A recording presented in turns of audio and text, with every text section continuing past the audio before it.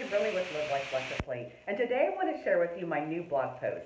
It's about my journey from my formative years into how today I'm actually choosing to live life lusciously. And walk through with me on my journey from unfortunate sexual abuse, which catapulted me into anorexia, and then which led me into some challenging marriages. But since then, and it's been a long time since then, I've really worked on myself and really actively live every day in choosing happiness and being an empowered woman. I'm sharing my journey with you so that other women maybe can have their healing expedited by reading my story or reaching out to me as a new life coach.